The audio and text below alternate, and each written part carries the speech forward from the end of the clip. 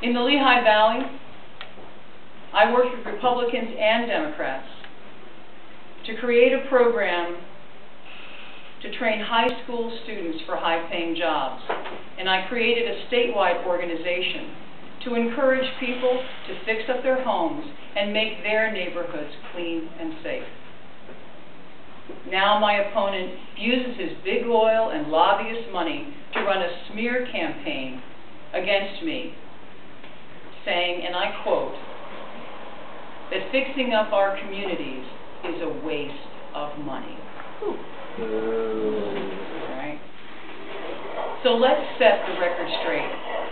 For 7 years, I didn't accept a salary.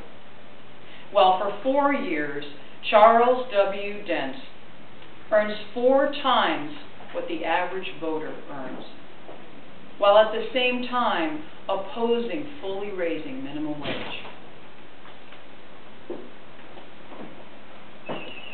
He takes taxpayer-funded health care while he opposes expanding health care to kids, to reservists, to veterans, and our National Guard.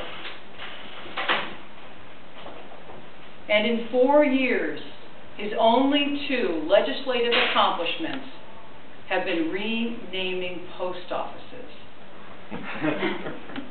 I say it's time to rename our representative in Congress. What do you say?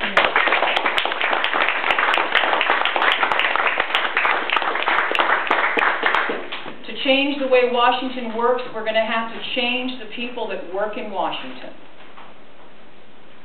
So that's why I'm calling on my opponents to sign our Keep Clean campaign pledge, debate the issues, and to take down these negative, dishonest, and personal attack ads immediately.